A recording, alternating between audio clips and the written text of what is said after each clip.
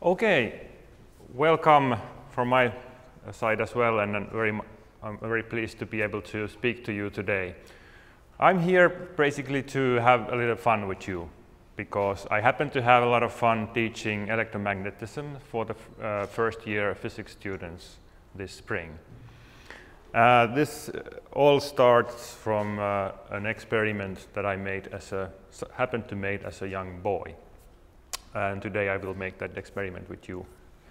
And we will also demonstrate one tool for teaching, which was probably discussed already in a parallel session before this session. And it will be presented by Janne Martikainen, which allows you to actually vote for one experiment to be done on stage. So you will get some chance to decide which experiment we will do. And to be able to vote, you will have to, if you have a mobile phone or a laptop, please go to the website sokrative.com and log in with the number 604014. By doing so, you are able to vote for the experiment. Is that right? Yes, and log in as a student and not as a teacher. As a teacher, you have to create an account. Yeah, so make it. Be a student and not a teacher. So make it simple and log in as a student. And yeah, just take a look.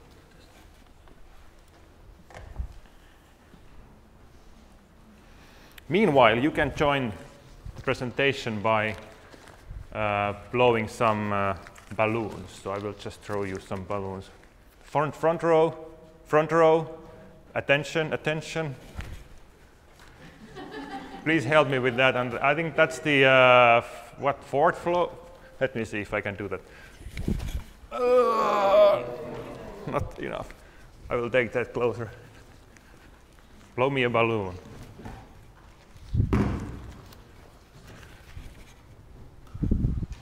You will get to use them as well.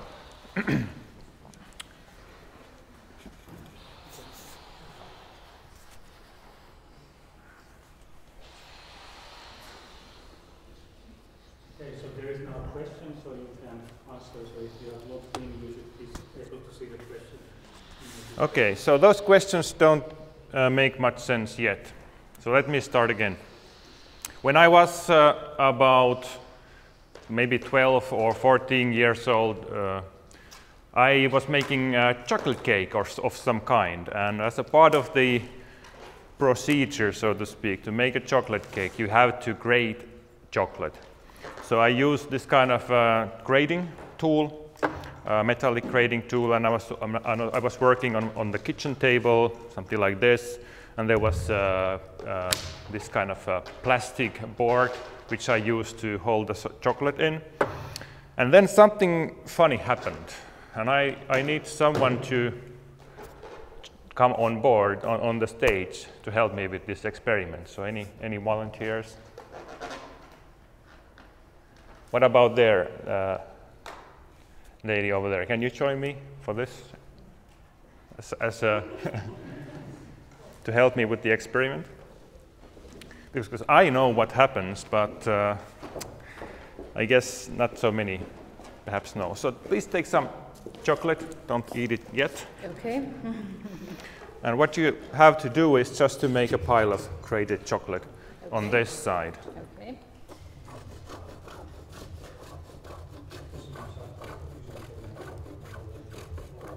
Just make a big Pile. big pile, yeah, that will be good. So I will do it faster than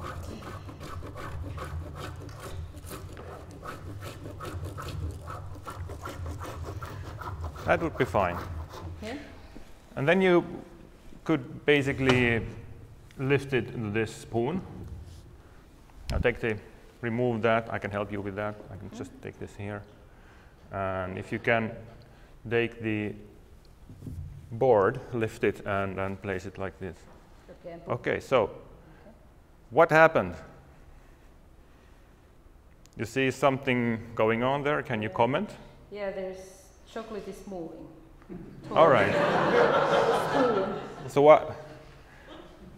Okay, you can put it back.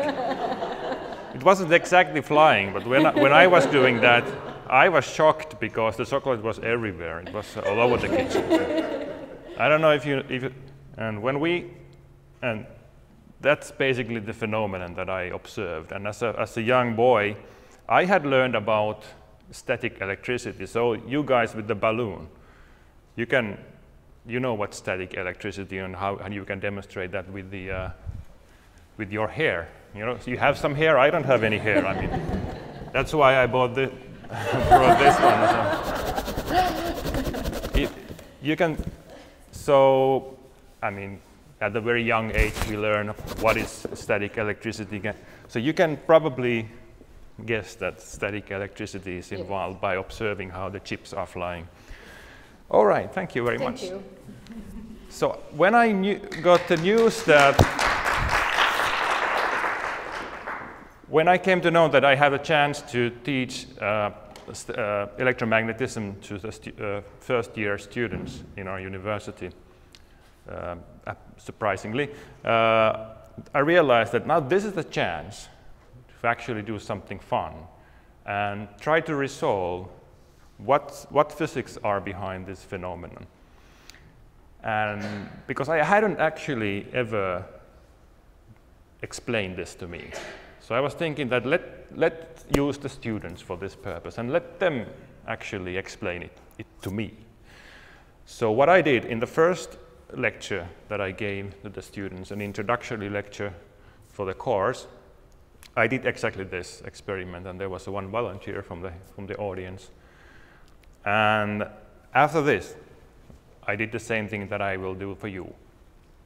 What do you think is the explanation for the experiment or the phenomenon? And or even before that, what electrostatic phenomena or properties or constants or laws do you know that are related to this? So can you name any piece of information that should be related to this phenomenon as an explanation or somehow related to that? You can just mention something. We mentioned already static electricity. So that involves charges. Why do you think the charges move? Plus and minus somehow. Yeah, so plus and minus charges would attract each other. So if they are going away from each other, we are talking about repulsion of charges, right? Of like sign. So they are either positive or negatively charged, and the law behind of that is what? Coulomb's law. So the student actually, I asked them with some post-it notes what they thought was involved and collected the notes, and then you can clearly see that they understand static electricity even before the course. They know that the law behind that is Coulomb's law, and the positive and the same charges repel each other. So that's basically clear. But what is not clear is that why do they fly only when you lift the board and not before that? And that was not so clear, even to me. And with the students, we repeated the experiment several times. For instance, like this. The question was obviously that there was something going on between the plastic board and the table. So what if you take metal, which is known to be conductive, for instance, and it will shield electric fields. What if we basically put something behind the board and the table? Can we stop the interaction? So now if I repeat the experiment this way,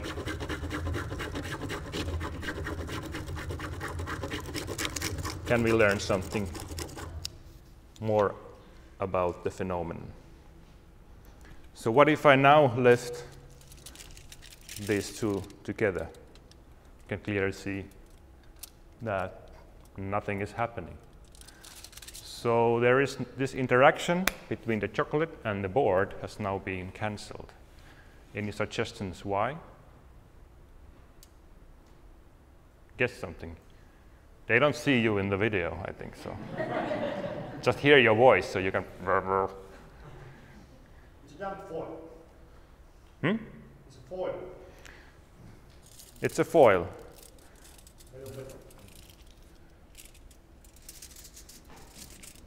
Okay, so let me lift this so you can see that. What if I remove, or this was actually suggested by one of the students. If I start taking the foil away, what happens? The phenomenon is repeated and the chocolate moves again. You can't see it. Camera must be high. All right? Sorry for that. But clearly now the foil was acting like the table. But what was this force between the foil or the table that kept the chocolate in place? There was suggestions about this from the audience in the course, in the first lectures. But actually we didn't quite, and I didn't explain this to the students. Actually, I didn't know the explanations. I left it completely open until the course was over. However, I was disappointed that we couldn't solve the problem together on the lectures. So I decided to continue the experiment with another teaching experiment. So I put this question. Explain the phenomena, or at least give some good try for explaining the phenomena using the things that we learned in the course about electrostatic phenomena and laws behind that. And propose another experiment that could be done in the lecture. And this question I posed in the final exam as one of the questions. I let the students know this in beforehand so that they could prepare for that. Actually, they could prepare that with each other. But, and the bonus was that if they were able to come up with a reasonable hypothesis and an experiment for that could explain the phenomena, they could get 2 bonus points in the exam. However, if there was more than 5 same answers, they wouldn't get the bonus point. This enabled them to collaborate, but yet not distribute completely freely their own ideas within the whole course. So by doing so, I got a lot of good ideas about what is going on. So you can probably see some of them, maybe not. And now I collected in some of the proposed experiments by the students for you to vote. Which do you want us to do now on stage to try it out? Do we have results already? We have a result, yes. Okay, so we have a distribution. Oh, a lot of votes. Oh, so more votes are coming. So we have in total, we have 19 votes, and the system behaves in such a way that you get, the teacher gets a sort of distribution of votes, and then if I end the activity, I will get an Excel file of the results. And from this we can, for example, learn that your favorite experiment will be the number 1, which was, I think, replacing the chocolate with the styrofoam. Oh, right. So that would be your choice. So I think by suggesting this, the students were thinking that, chocolate is something that they are not so used to, but everybody is used to what happens to when you create styrofoam, right? So is there something special in the chocolate, or is it just something that is charged like styrofoam by? So let's do it. Okay, let's do it. Let's see what happens. Styrofoam, plastic. Again, can you see it? I've never done this before, but it seems to be working. Wouldn't make very good cake, would it? So I think what you can see that the styrofoam sticks to the metal grading, so obviously now the metal has one charge and the styrofoam has an opposite charge. Actually, it's very difficult to separate them, apparently. Not so much. Actually, chocolate seems to be better. Also for this, not only for the cake. Okay, thank you very much.